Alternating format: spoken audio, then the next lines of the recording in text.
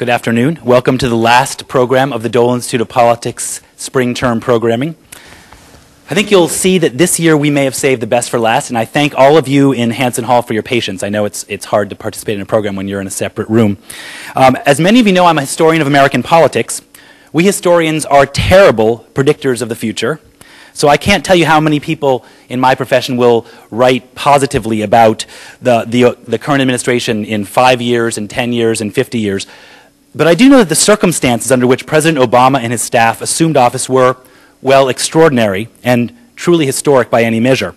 A free-falling economy, 2 wars, crises over prisoner rights and executive authority, the legacies of a generation of deregulation of industry and deferred maintenance on infrastructure. Let's compare that to, say, how either President Bush entered the White House, or even President Clinton, who inherited an economy already emerging from recession.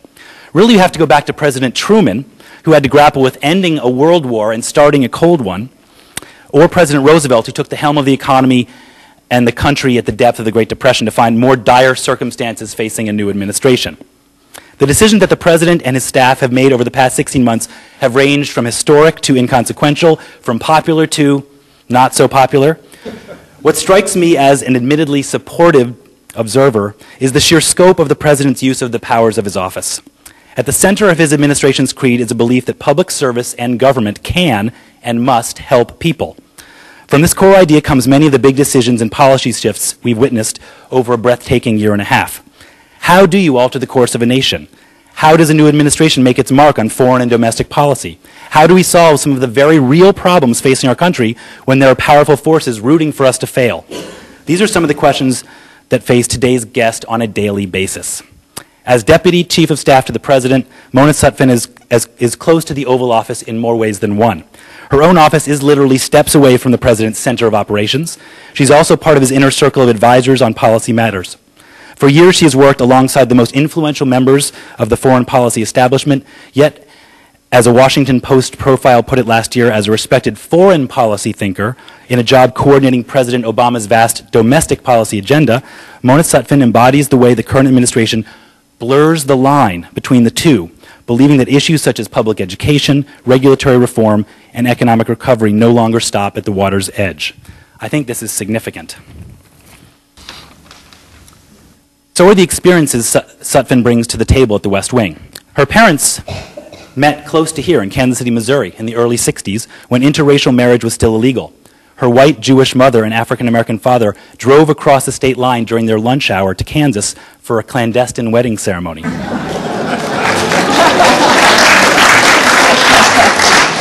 Later, the family moved to Milwaukee, where Ms. Sutphen's mother was a legal secretary in the state public defender's office, and her father worked for the National Labor Relations Board. One of only 3 in her high school class to go to college out of state, Ms. Sutphen went to Mount Holyoke College in western Massachusetts. By her senior year, she was working as a research assistant to Anthony Lake, a professor of international relations, who later served as President Clinton's first national security advisor. After college, she headed for the U.S. Embassy in Thailand, where, to our great fortune here at the Dole Institute, she served with one of our great friends, Ambassador David Lambertson. Thanks, David, for helping us put this program together. In Bangkok, she managed the human rights portfolio for Burma, then went on to an assignment helping implement the Dayton Peace Accords, which ended the war in Bosnia. She then did a stint in the Clinton administration as a special assistant to National Security Advisor Sandy Berger. How's this for a political insider? She met her husband, Clyde Williams, in the White House Situation Room. Not the cheesy Wolf Blitzer set on CNN, the real Situation Room. After her work at the White House, she worked in New York City for the Clinton Foundation and then at the Stonebridge International Business Consulting Firm. She's also author of an influential book, The Next American Century, How the U.S. Can Rise While Others Thrive, which one reviewer commented recognizes that national security begins at home with education, healthcare, infrastructure. Sounds a lot like what we heard from a young state senator from Illinois. And Tony Lake and Susan Rice, now the UN ambassador, brought Sutphen onto the foreign policy core group of the Obama campaign early. She was a key member of the Obama-Biden presidential transition, and she later joined the new administration in her current post, where, like her boss, Rahm Emanuel, her previous White House experience gives her a keen sense of executive branch intangibles, like the importance of setting the right pace for devising and pushing new policy and how to manage the complexity of interagency politics. Interviewing the deputy chief this afternoon is the man who's been my boss for the past 6 years at the Dole Institute. I can't imagine a better one. I have one other boss at this place, and it happens that we received a message from him earlier today. Please welcome Mona on my behalf, wrote Bob Dole. I really appreciate her visiting the University of Kansas, and particularly the Dole Institute of Politics. Let her know I will try to be helpful when I can. So you heard it here first. Please welcome to the Dole Institute Deputy Chief of Staff, Mona Sutphen. Nice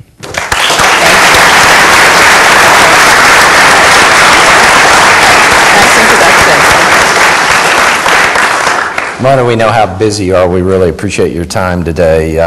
What attracted you to public service? What got you involved in the first place? You know, it's interesting because I don't know that I consciously ever thought that I would go into public service growing up or even necessarily in college. But when I look back on it, I actually think it was the fact that my parents were both active. They both worked for government, but they also were really active in their community, involved in the community organizations, involved in training workers, and they were always involved in local politics, helping with alderman elections and local judges' races and that kind of thing. And so we kind of always had this family that was involved in activities in the community. And I think the subtext was that just continued on. So the issues that interested me in college, I ended up getting involved in international affairs really early, but I really wanted to see the world, and I had this defining moment when I graduated from college and I worked for an advertising agency in Chicago, Leo Burnett. And I was sitting there one night and I thought to myself, here I am, it's 2 o'clock in the morning and I'm worried about sales of Pert Plus shampoo. And I thought, you know, if I'm going to work till 2 o'clock in the morning, maybe it should be for something related to world peace or something like that. And that was kind of a defining shift in my thinking. And though I had already kind of dabbled, I'd taken the Foreign Service exam, I thought about going into government, the next opportunity that arose to jump into government, I took it, even though I didn't know exactly where that would take me in my career. So, What would you say, up to your current role, and we'll talk about that more in a few minutes, but what would you say your most meaningful or most satisfying job has been? Oh, that's a hard one. I'd say my most satisfying job up until this one. I think in a way this one is the most satisfying. But before that was when I worked in Sarajevo right after the war. There was a moment, I got there soon after they had signed the Dayton Peace Accords. And in the springtime, we were working on a variety of issues dealing with prisoners of war who were left over from the war. And we ended up in a deep negotiation with the parties for a multi-swap agreement of people who had been held, who had been picked up during the war and held as held as for ransom, basically, among the sides during the war.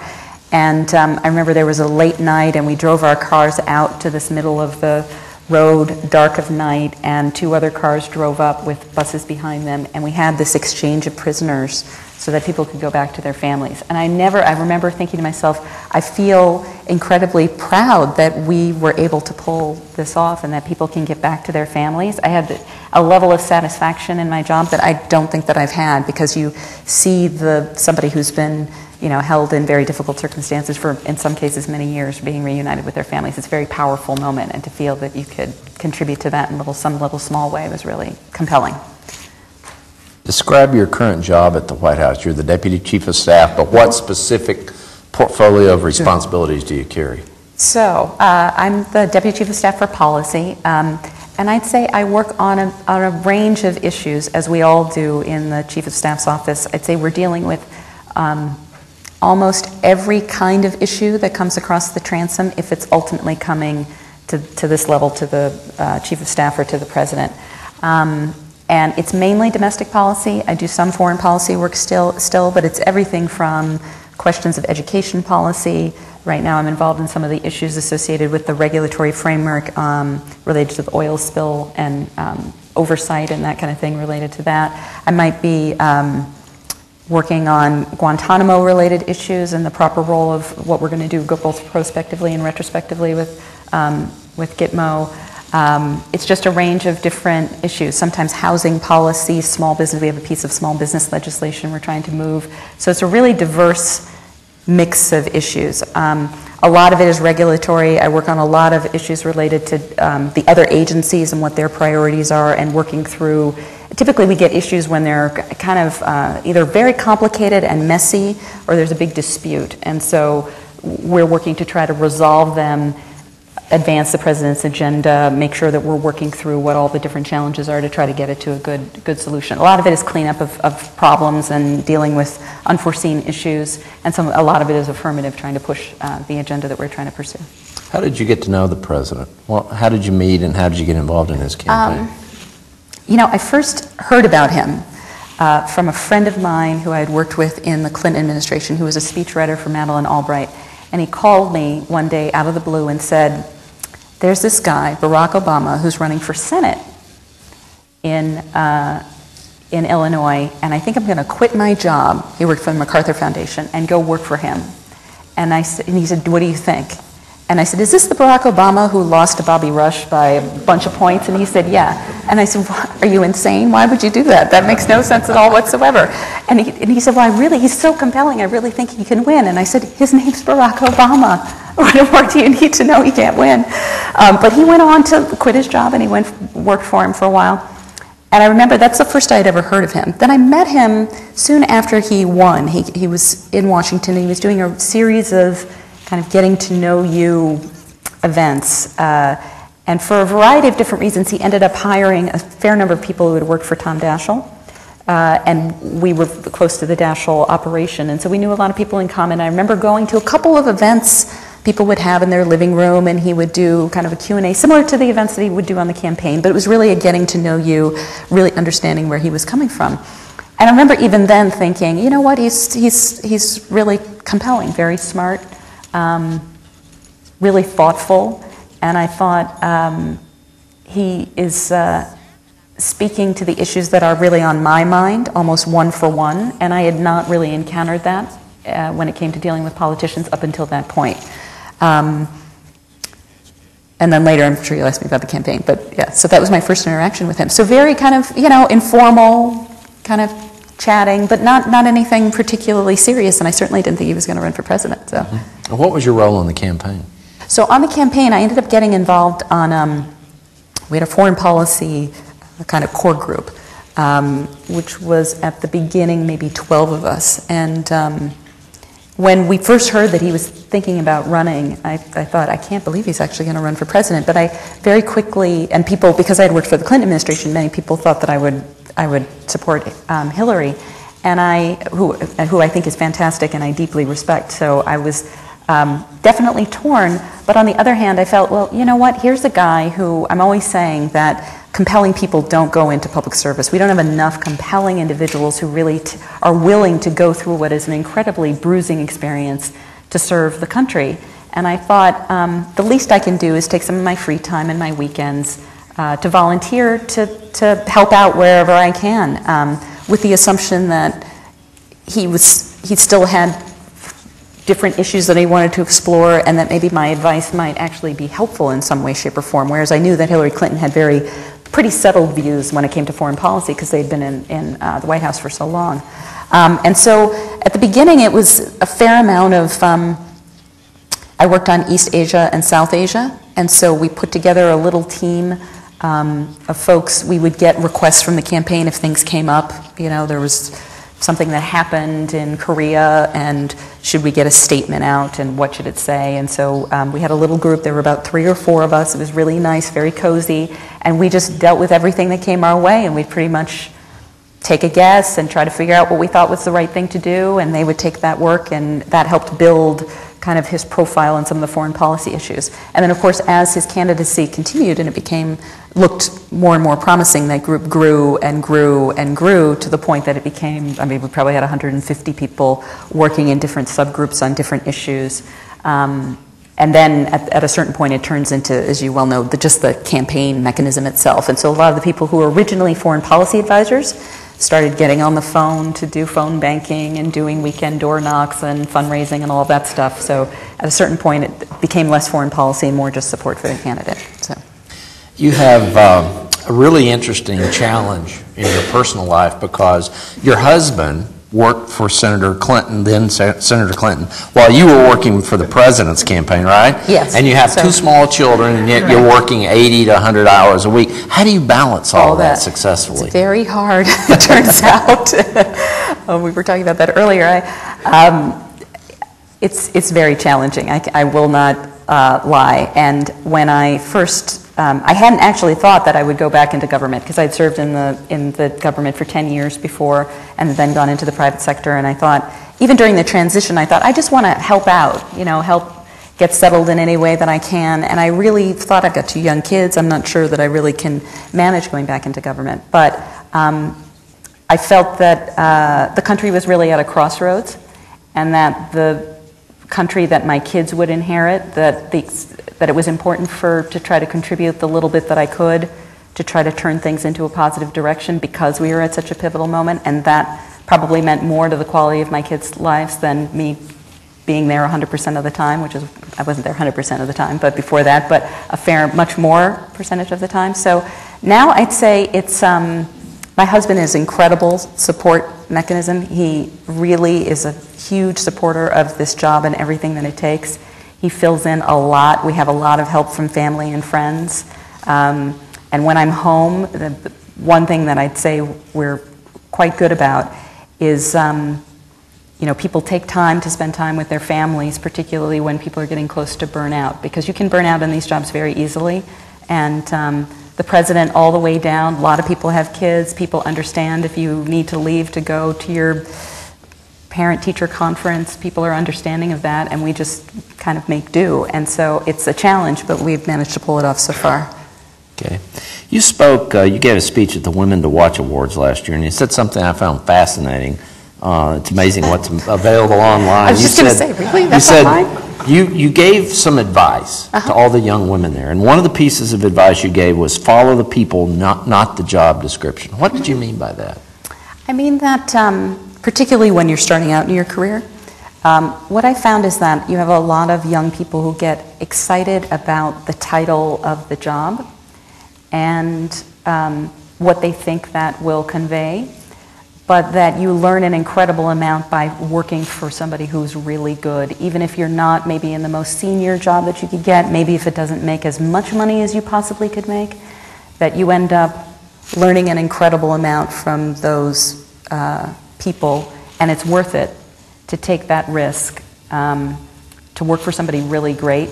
You just end up learning an incredible amount about whatever field it is that you're in. You meet tons of people, and you see what great thought leaders, what great leadership is all about if you work for people like that. And I've been lucky in that regard. And I think a lot of young people get attracted just to either a fantastic salary, the most money they possibly can make, or the best title they possibly can get, and find themselves pretty miserable pretty quickly.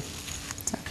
Let's move to talk about some of the problems the president has to deal with on an everyday basis. There's been a lot of talk about tension with the Afghan government, with President Karzai. Mm-hmm. Seeing the 2 presidents on TV last night, there didn't appear to be a lot of tension. Are they making some progress in their discussions this week? Yeah. I think the visit was a productive one, and I think it's interesting. This, as they said, which the press corps doesn't necessarily want to listen to, but it's true. It is a complicated situation, obviously, in a complex relationship.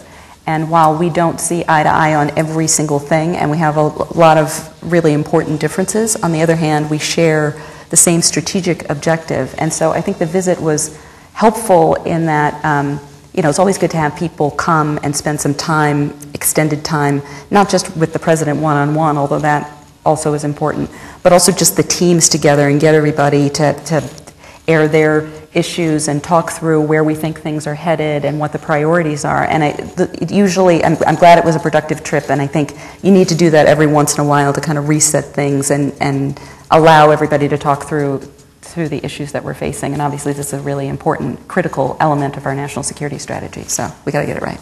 Is the administration still confident that we can achieve our objectives over there? Oh yeah, I do actually. I think to the extent, one of the challenges that we inherited, which people are well aware of, is that our very strong view that before we came into office, this was a neglected and underfunded and undermanned effort, and really truly central to U.S. national security, which is why the president's made the decisions that he has, unpopular as they are with some quarters, including of his supporters, because we can't afford to fail, really, in this endeavor. And so I think that We have some important tests coming ahead in terms of the efforts in Kandahar and elsewhere in the country. And, but the notion that of our plan and what General McChrystal has laid out in terms of his plan, we feel confident that we can prevail and that we ultimately can achieve our objectives in Afghanistan along the timetable that he's talked about. So obviously, you know, there'll be ups and downs along the way. But so far, things have been going, I think we've just spending a lot more time focused in on this as a priority, national priority with the resources and attention that it really needs in order to be successful. So. The President's nominated Ms. Kagan to be the next member of the Supreme Court. Kind of tell us what was behind that nomination and how you see the confirmation process playing out over the next few weeks.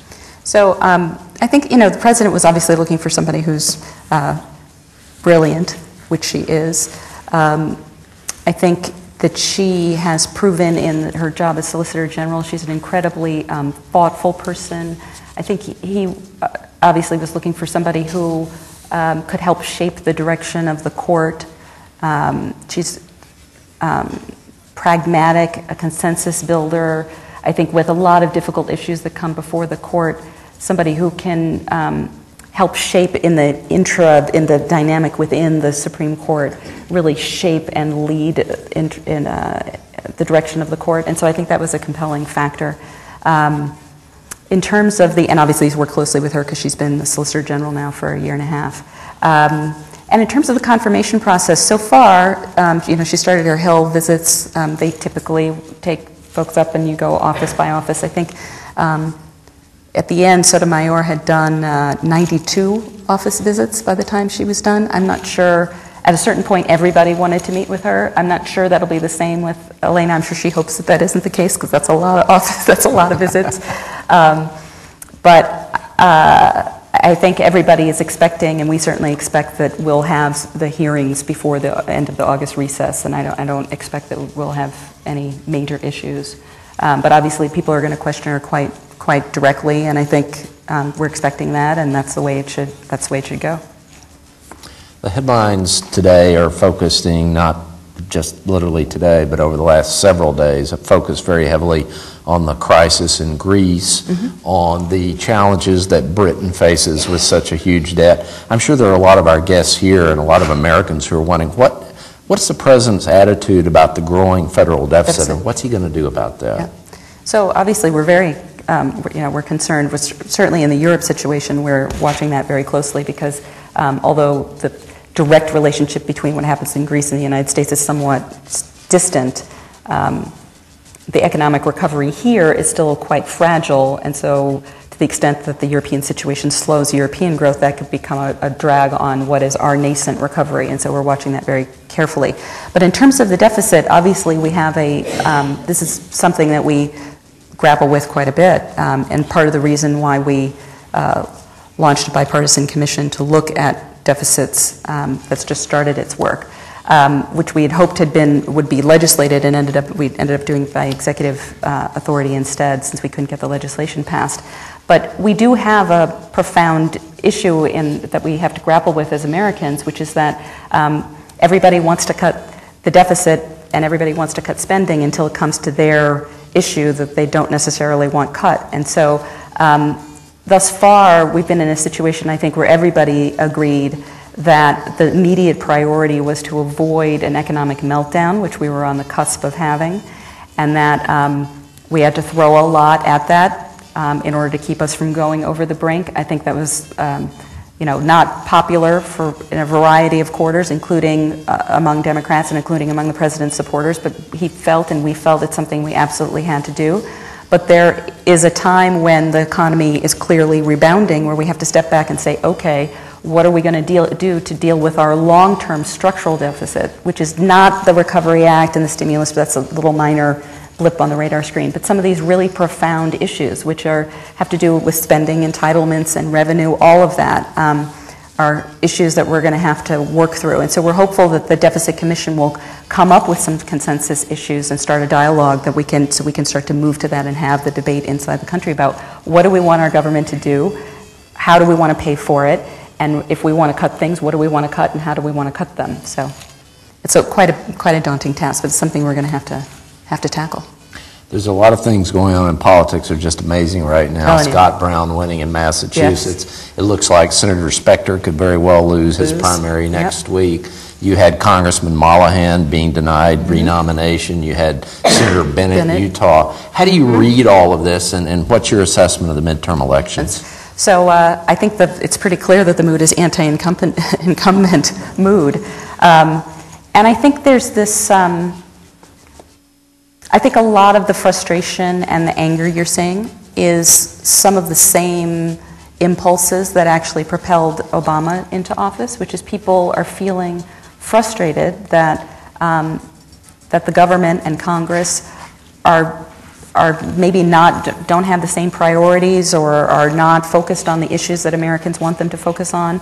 And so you do have a really strong anti-incumbent mood, and I don't think, a lot of people like to make parallels to '94. I'm not sure that it's the same kind of parallel. And it's hard to know exactly how things are going to work out. And the history traditionally is that the party in power will lose seats, and I'm sure that probably will be the case. But I think there's a mood out there that is very strong against people who've been serving in Congress for a very long time. And the kind of things that made people vote, I was listening to an interview with Bennett the other night, and he was saying that traditionally the things that people liked about their elected officials, that there was bridge building and compromise, or that you were able to bring home the bacon, as it were, for projects in the district, that vote, at least in Utah, the primary folks were kind of really against that has become a real negative. And so I think it's going to be a tumultuous period. And also, obviously, the economy will have a lot to do with it as well. I think the economy, it looks like it's headed in the right direction. We certainly hope that that's the case. It's fragile at this point, but it seems to be headed in the right direction. And that could have a lot to do with how the mood shifts. So it's a long time between now and November, as you well know. And so it's hard to predict exactly, but there is a stirring out there. You can see it. You can see it in these primary races. It's a little tough to predict what it'll be like by the time October rolls around. It's almost unprecedented. It really is unprecedented. And so, and it's interesting because initially I think a lot of commentators saw this as a Democratic issue related to healthcare and the like, but I think it's much deeper rooted than that. It's a stronger kind of anti-incumbency mood that's out there. And the president has often stated his admiration for President Reagan in the sense that he viewed Reagan as somebody who changed the arc of history, and he said, that's what I want to do as president. Mm-hmm. Does he still have an opportunity to make that his legacy?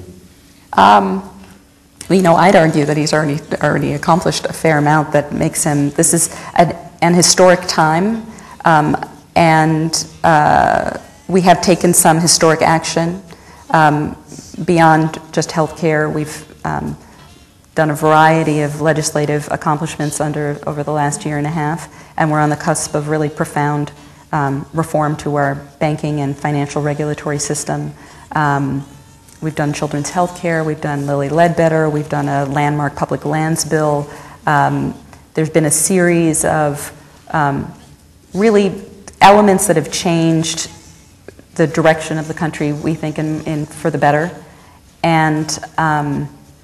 And you know, we're obviously getting ready to do the START Treaty and the like. And so I think that you know, history will be history. History will judge everyone. And I think the notion that Reagan, to the extent that Reagan had a vision for how he saw the country, what he wanted for the country, and really pursued that kind of doggedly, in that sense, he's got some similar characteristics. He does have a vision for what he thinks the promise of the country is and what its potential is that's really optimistic, which is why, and I think that Reagan had that characteristic that's really appealing to people. And I think Obama has a similar personal characteristic, always seeing what is the possible and what the promise and the opportunity is, even when the country's going through a difficult period, as we are right now. You mentioned earlier he's very disciplined. Yes. Tell us about that a little bit. I was saying earlier he's very disciplined. I worked for President Clinton too, so and President Clinton was not always on time, as many people know. He's disciplined in that he's a really good, very thoughtful decision maker. He's disciplined about how he uses his time. He's disciplined personally. He's very conscious of, you know, what kinds of decisions, the import of these decisions. He's very thoughtful about how he wants to get the input from others. He's a really collaborative thinker, and so I was saying before that if he feels like a conversation, he comes into a meeting, on the one hand, of course, he wants to have collaborative discussion back and forth, but if it becomes clear in the beginning of the meeting that the issue really hasn't been thought through very well, and it's not even clear exactly what it is that we're talking about, he may say, well, you know what, this obviously is not ready for me to make a decision, and he'll say, why don't you come back to me when you're ready to have a more focused conversation about what the issue is at hand. And so I think it's important quality at this particular time, because you could get swamped on every single issue that we touch during the day. You could spend your entire day on if you really wanted to.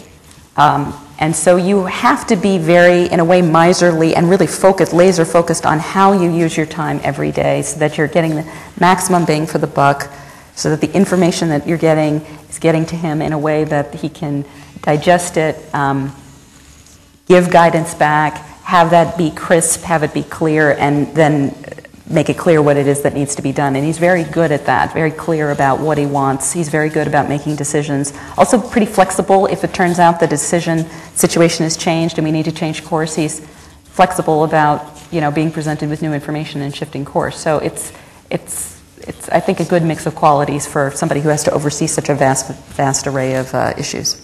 Give us a sense of how big of a grind your job is. I mean, how many hours of work? How many hours of work are you doing a week? When do you go in? When do you get home? That sort of stuff. So I was saying before. So our first meetings usually get in around 7. Our first meetings at 7:30, and then I'm in back-to-back meetings. I'd say every 20 minutes to half an hour, back-to-back until about 8 o'clock at night, 8:30. Then I go home and I eat and put the kids' lunches together and put out their clothes and all that. And then I usually get back on the BlackBerry around 10, and I do about an hour's worth of work, hour and a half or so. And that's Monday through Friday. And then on Saturdays, we usually have a planning meeting that's 2 hours or 3 hours during the day on Saturday, which is a really looking further ahead down the calendar to see kind of what's looming several months ahead. And so I guess I haven't even counted up how many hours that is, but it's a lot of hours, and it is quite a grind. The hardest part about it is not the time so much, because you get used to that. The issue that's difficult is that at least the colleagues that we work with in the Chief of Staff's office, we're working on such a sheer range of issues, and you have to get very, very deep into those issues to really understand what it is you're dealing with. So I may go from questions of, NASA rocket design question and how that affects the long-term budget and what that might mean for, the workforce or technology kinds of decisions, budget decisions, and leap from that into the counter-narcotics mission within the Department of Homeland Security vis-a-vis and cartel violence vis-a-vis Mexico, and hop from that into the housing problem and the foreclosure crisis and what kind of programs we might be working on, and hop from that to, so it's that you have to dig really deep into an issue and then immediately hop to something else that's as complicated and as detailed. That's what gets to be hard and grinding about it during the day. So by the end of the week, I'm usually quite exhausted.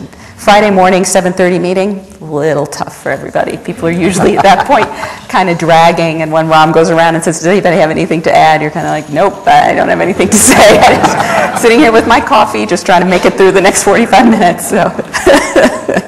Well, I'm going to open it up to questions and answers, and hopefully if technically we can pull this off, we're going to take some questions from Hanson Hall as well. But I do want to pose one final question to you. Sure. I was delighted to see that even though we're during finals week, so many students could join us today. And I was wondering, what advice would you have for our students here who attend events at the Dole Institute who want to go out and make a difference and who in 20 years want to be where you are today? Mm-hmm. Well, I would say don't hesitate to jump in to the fray. I've met so many young people who are interested in public service or interested in serving and maybe even interested in politics.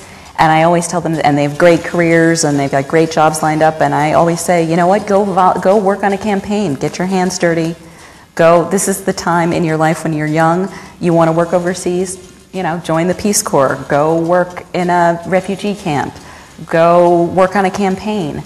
Really get out there and see what this is all about, because it's hard to go through your whole life without really rolling up your sleeves and seeing what this is all about. Sometimes you learn things, you find out, you think you're really interested in,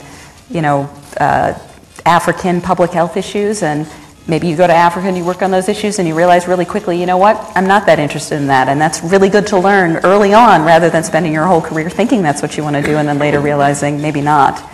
And so I think these days it's sometimes hard, I think, to get off of, because young people are so focused on kind of what they're going to do next, to just really take the time when you have the ability to do it, before you have families, before you have lots of things that you're tethered to just get out there and try to just get out there and do whatever it is you think interests you, and let your life take you on the path that it'll lead you.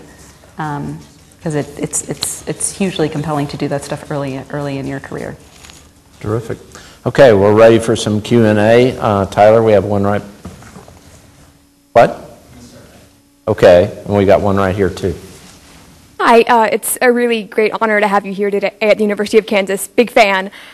I've been really following the financial regulation package, and I wanted to know a little bit more about the process going on, especially sort of the conflict about derivatives and how the bipartisan negotiation is going on that. So we were laughing because I was like, oh, I wonder if I'll get a derivatives question. They said, no, you're not going to get any derivatives questions. But I appreciate that, yeah. So what's going on right now? So I would say what's going on right now is one of the most intensive lobbying efforts that I've seen, that we have witnessed, which is kind of going on behind the scenes, but not so much behind the scenes, which is various elements of Wall Street desperately trying to weaken this bill. At the same time that you have lots of people trying to strengthen the bill. And what I will say about derivatives is that, and I mean it's everywhere, people trying to, I'd say generally what the architecture of the bill is basically set. And so the question is really, people are attempting to carve people out and or do things where it looks like it's a strong amendment, but in fact, underneath the way it's written, carves out a bunch of people or weakens, in fact, what would otherwise be a really strong regulatory system. So I'd say we're kind of cops on the beat, watching every move that people are trying to make, assessing all of the amendments that are coming up. And on derivatives in particular, I think the big issue for us, it's a strategic issue, is we want to make sure that if the financial industry is wherever they're active, whoever it is, it doesn't matter who you are in the financial industry you are, it matters what it is that you're doing. And if you are controlling and managing a significant chunk of change in an area, hundreds of billions of dollars that's not regulated, we want to get all of that out into the shadows.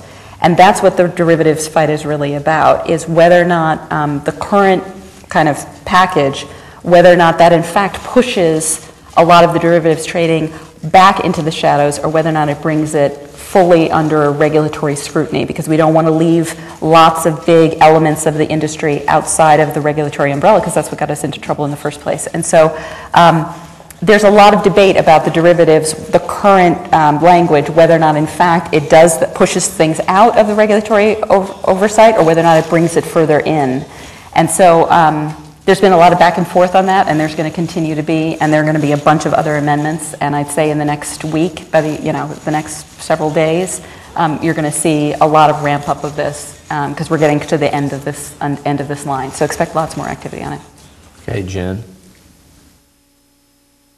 Said that you were the part of your portfolio was the British Petroleum issue in the Gulf. Yeah, I'm working on an element. Actually, I'll let you finish your question, but yeah.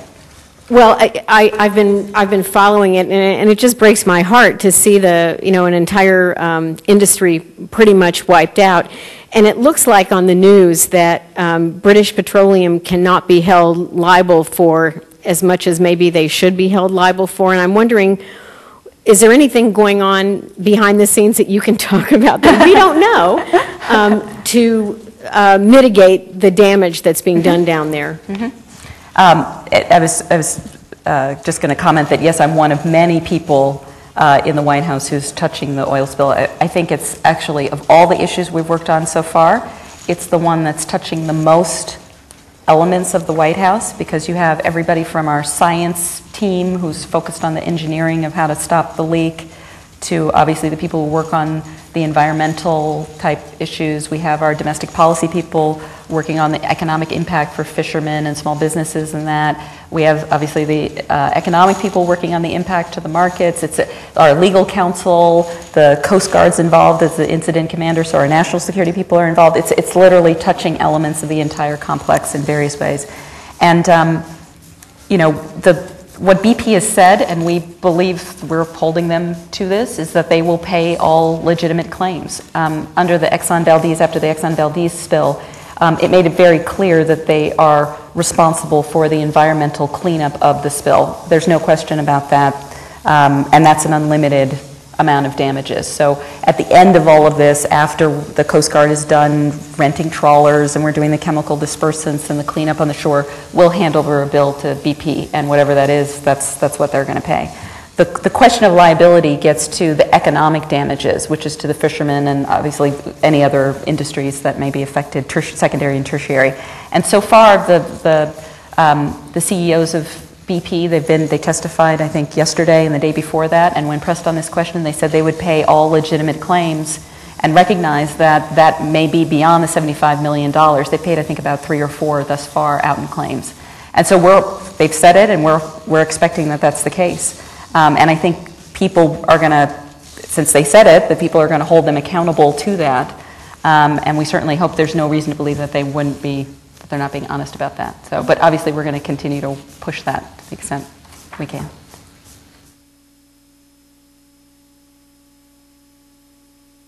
Go ahead, Julia. First, thank you so much for coming today. It's a real honor to have you here, especially for those of us who are young women wanting to go into politics. That's great. It's really great. Thanks for having me. My question is actually about what inspired you to go into the Foreign Service, and if you feel that the time that you worked in embassies abroad has helped you to juggle the issues that you do on a daily basis now. What inspired me to go into the Foreign Service? You know, I worked when I was at Mount Holyoke, I studied international relations, and I studied Chinese, and I went abroad my junior year and studied Chinese. And when I came back, I was kind of torn between advertising, which I worked in, and foreign policy, which is kind of a weird mix. Admittedly, strange mix. But I worked for a guy then, Tony Lake, who was a professor at Mount Holyoke, who then later became National Security Advisor under President Clinton. And I remember him saying to me, at the time, we had the civil war in El Salvador was going on, and I didn't agree with the policy in El Salvador. And I'd taken the Foreign Service exam at the behest of him and a couple of other professors. And I thought, well, I just can't join the Foreign Service because I don't agree with our policy in El Salvador. And I remember Tony saying to me, then don't go to El Salvador. You know, there's a big world out there. And I thought, well, yeah, that's a good point, actually. And so I'd always been really interested in international issues. And so when the opportunity arose, I was surprised that I passed the exam. I literally was serious about it, but not that serious about it. And once I passed the written exam, I thought, well, gee, maybe this actually could be a future of mine because I actually passed this exam. What a stunner. So, and so I decided to do it, and I decided to do it. I thought, well, I'll do it for 2 years and see how it goes. And 2 years led to 4 years and 4 years, and the next thing you know, it was almost 10 years. And along the way, it was the best job for somebody like me who loves to learn different issues all the time, work on a range of different topics. So I did East Africa policy and human rights and Southeast Asia and the Balkans and things at the UN and the White House. So for me, it was great because I could dabble, but it was within an organized construct of a career. And so, and did the NSC prepare me for this job? Absolutely. Because one of the central issues that we do at the White House is navigate the equities of the government. Unlike the private sector, which usually has a bottom line, usually making money or selling a product or whatever it is that they do, everybody's kind of rowing in the same direction. In government, it's really different, which is you realize very quickly that there are legitimate equities that everybody has, usually on an issue. And there's no perfect answer. You're always assessing the downsides, and I think nowhere is that clearer in policymaking than in foreign policy. And nowhere is the interagency process and all the different interests across the broad government as strong and palpable as in the foreign policy arena. And so I think it really shaped my view about how government works, gave me access to a really broad range of issues. I got used to the pace. So coming into the White House this time, I knew right away kind of what the pace was, how the work flows, who's going to care about what. You see an issue for the first time, you already know, is it going to be controversial? Is it relatively easy? Who's going to care about this? And so it's been, that early experience was hugely instrumental in this, because otherwise it definitely would be a daunting task to learn the whole federal government. So. Okay. A question right here. Hello. How are you? Thank you for coming. I'm a longtime Lawrence and Kansas resident, born in the state.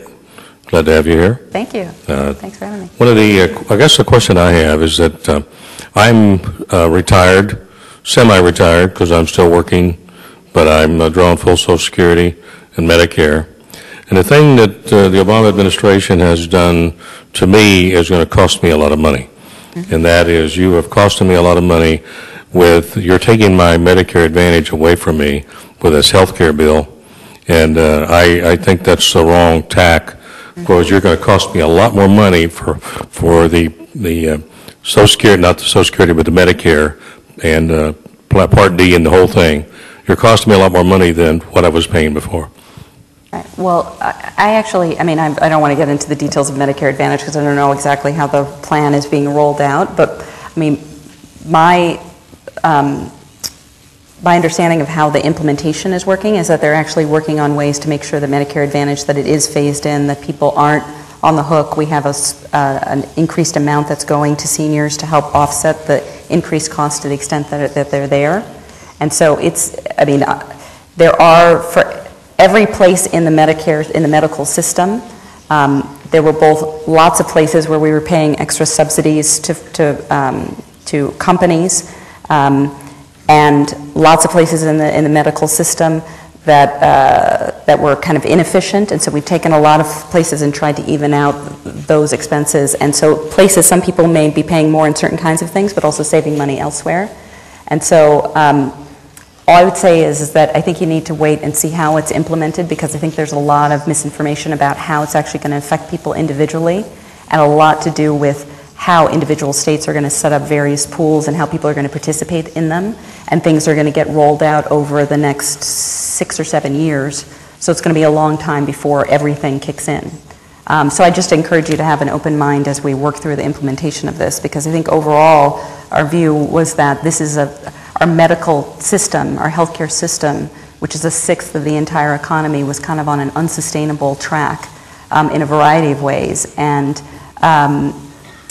people that we needed to deal with that underlying problem, both because of our fiscal reasons, but also just because we had an unsustainable system in which everybody's bearing the cost. If you have insurance, you're bearing the cost of it. For people who don't have insurance, people are paying for lots of procedures they don't need. Things are, the expenses were kind of out of control. And so, we really feel that the healthcare bill will help stabilize the entire system, bring down costs over the long haul. And so the implementation will take many, many months. And so I don't want you to prejudge how it's going to affect you individually until we're toward the end of that line. Okay, other questions?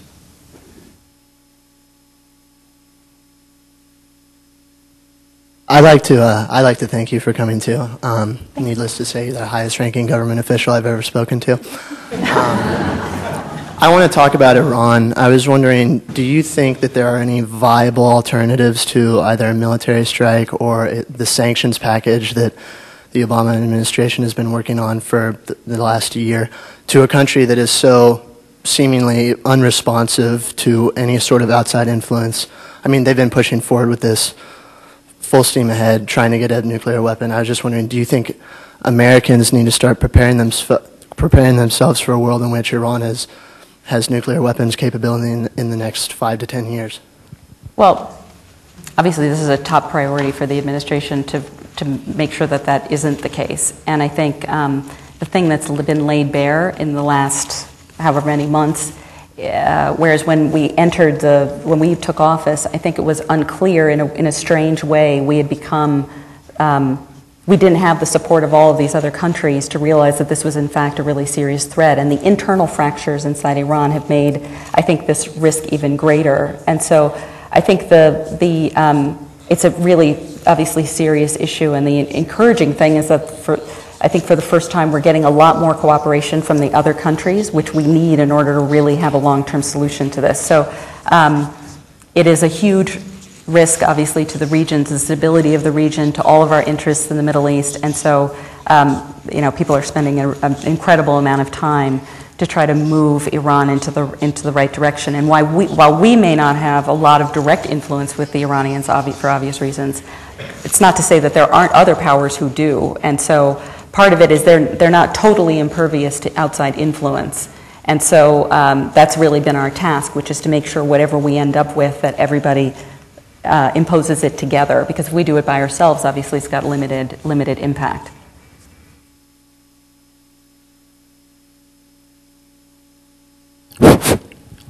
Thank you. Hold it? No, you hold it? Okay. In his State of the Union speech, he mentioned that he's going to keep America second to none. Okay.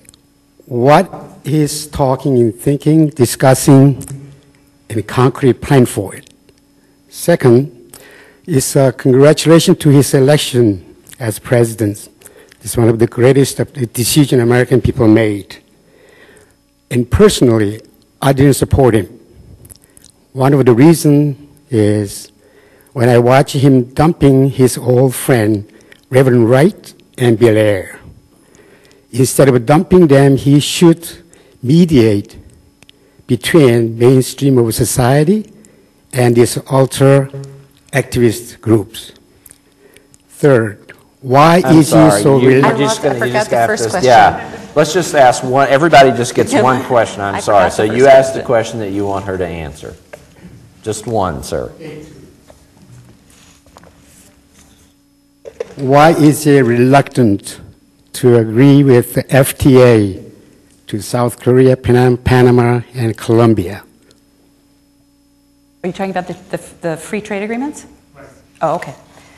So, I mean, actually, part of the issue with the free trade agreements is that we've been in a negotiation with all three countries to work on various elements of the package, and this is, we want to be able to get those ready. He's a supporter of free trade, and the question is whether or not with the Koreans in particular, we're in an ongoing negotiation about the nature of the package. And the same with Colombia. There are some issues that we and the Colombians have been discussing on an ongoing basis to try to deal with some of the human rights issues that are associated with the package. And so I wouldn't say that there's a holdup per se, but those negotiations are ongoing as well as the Doha round. And so I think it's fair to say that in the multilateral trade regime, we certainly think is really an important element because that's where you get a lot of the benefits for American exporters and producers and the like.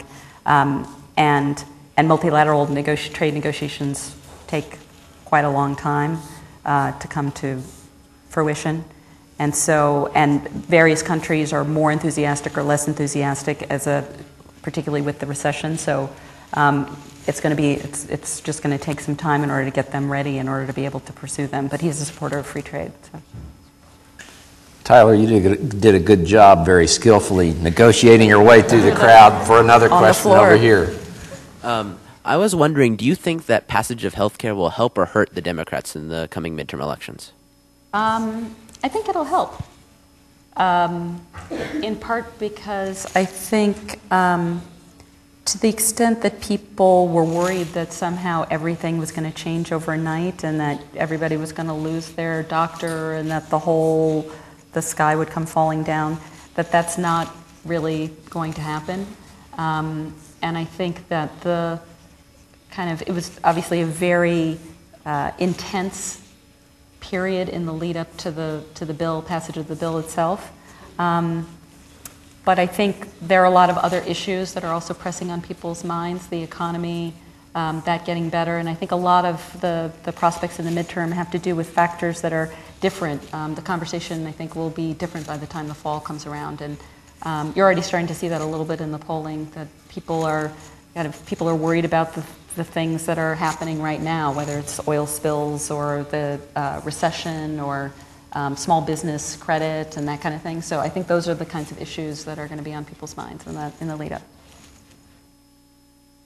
Okay. Where are mics? Okay, here we go.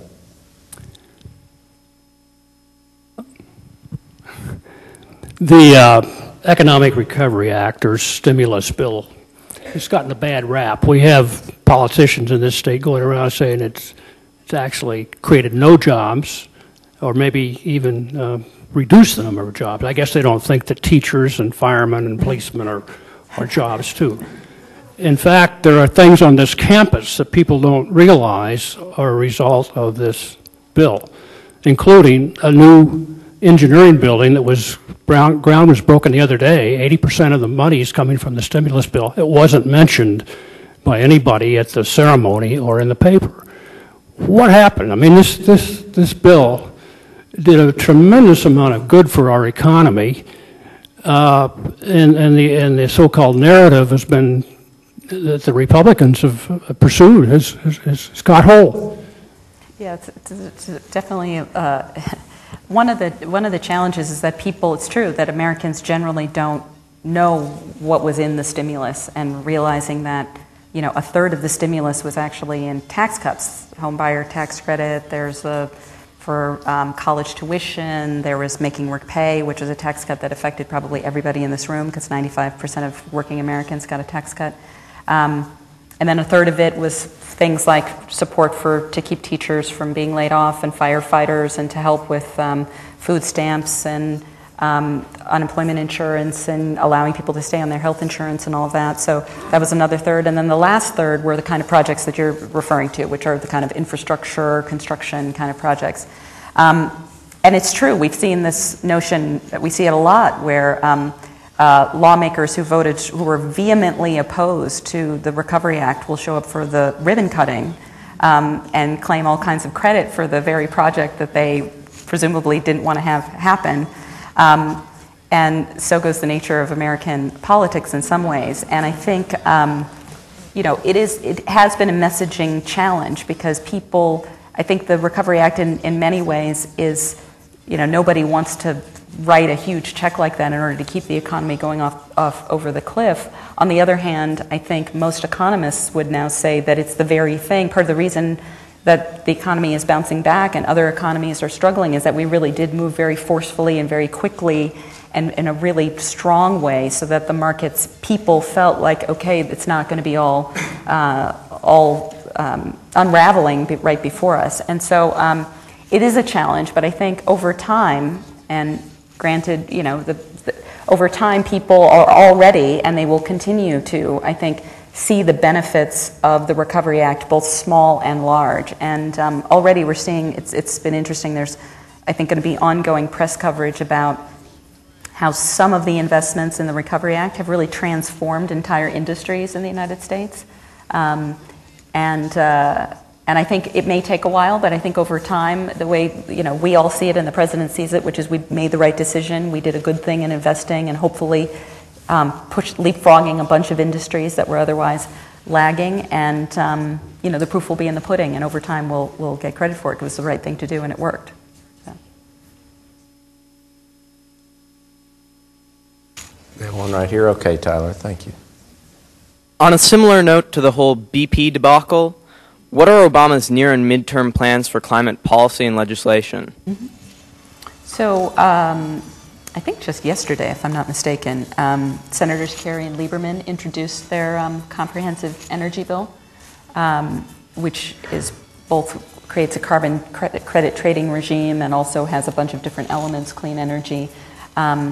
And, we're very supportive of the legislation. We hope it passes.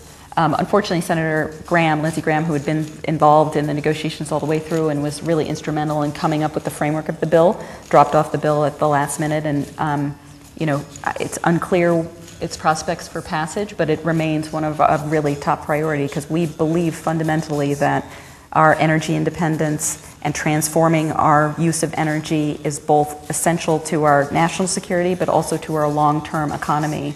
And lots of other countries are out there moving in a green direction a lot faster than we are, and we need to play catch-up if we want to be competitive in the rest of the century. And so it's a really high priority for us, and I'm hoping it can get passed still this year. So. Jen, do you have a question? I'm no historian, but I do try to keep up with what's going on as best I can. It just seems to me like this administration has taken on more big issues in such a short period of time than any other administration that I'm aware of. How many more big issues do we have? How many more can we handle? How many more can Congress juggle at the same time? Yeah, well, a fair number of the big issues we had to tackle were not ones of our choosing, that's for sure. But it's true that we have a big agenda because the country has a lot of big issues that we're grappling with, and some of which just can't wait to be dealt with. And the things like, Afghanistan, which we felt really needed to be, needed to be a central focus. We're spending a lot of time and attention on that. Obviously, the economy is first and foremost in many ways. And, the country has a lot of challenges, and some of them, they really can't wait, and some of them are by our own choosing. We certainly, in some ways, whether it's, this oil spill or Haiti happens or we have the coal mine disaster, big things just happen.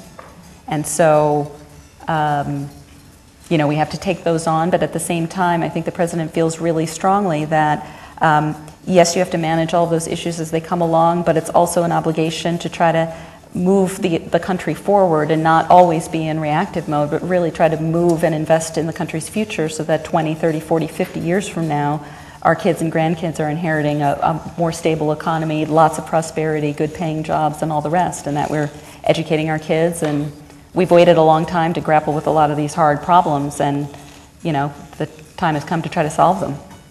We have time for one last question. Okay. Thanks again for coming. I guess piggybacking on that last question, how is it? I guess maybe offer an example, a micro example, in terms of how all those things you just shared that come up unexpectedly, but at the same time allowing you to continue on. Like, for example, I'm very interested in the reauthorization of ESEA and then follow up with IDEA. How does that not get in the way of that very important work and allow for it to continue, especially within the timely manner? Yeah. What are those acronyms? ESEA is the reauthorization of the education bill, so No Child Left Behind Act and the core education funding bill. And I have to say that one thing that we feel really lucky about is we have a great cabinet that really talented people like Kathleen Sebelius, who is fantastic, by the way.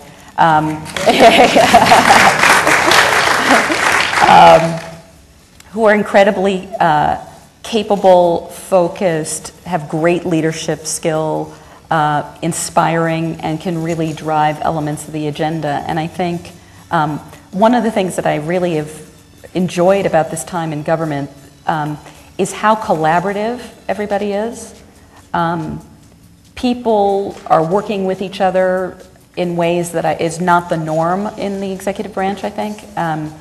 And we rely on them a lot to keep moving the ball forward on issues when people get overtaken by events. But part of I think the central challenge of governing at this level is that there's always urgent, and the challenge is that you can't allow the urgent to outweigh the important every single time. And managing that balance is the essential quality of what we do every day. because just because it's not on the front page doesn't mean that it's not an urgent, pressing issue for the country. And if that's the case, we just have to summon the ability and the focus and the time in order to solve it, or to try to solve it, or to help figure out who should solve it. And that's the essential element of our job. So yes, it's daunting. Yes, sometimes it's very overwhelming. I sometimes try not to think about how many issues we have on our plate. I don't sometimes know how the president does it every day when he wakes up and something else happens. I mean, when this oil spill happened, I mean, you know, it's like we literally can't get a break. But that's just life, and you have to dig in and hope that you can navigate it to the best outcome. That's basically the job. So we manage it somehow. Mona, thank you so much for coming to the Dole Institute. Thank you. We really appreciate it. Thank you.